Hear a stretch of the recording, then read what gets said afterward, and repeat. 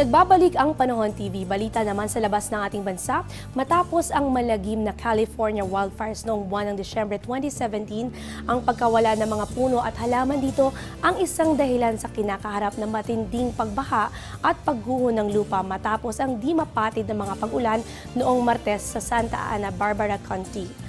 Sa kasalukuyan, umakyat na sa 19 ang nasawi sa flash floods habang 5 naman ang pinaghahanap pa ng awtoridad.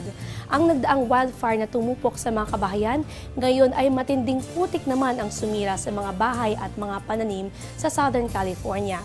Libu-libong pamilya sa ngayon ang nasa evacuation center at nangangailangan ng mga pagkain pati na rin ng tubig.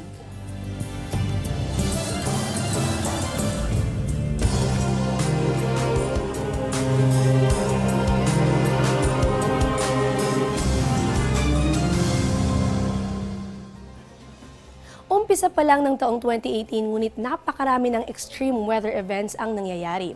Mas lalong nagbunsod ito para maisakatuparan ang 1.5 degrees Celsius climate goal.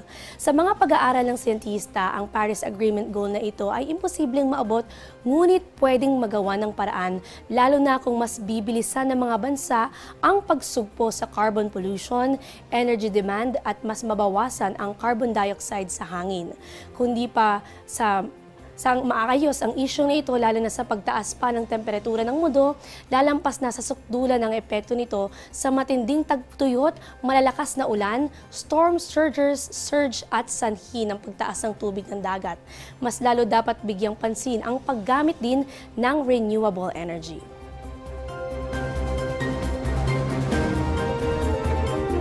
Diyan lamang po kayo, magbabalik pa ang Panahon TV.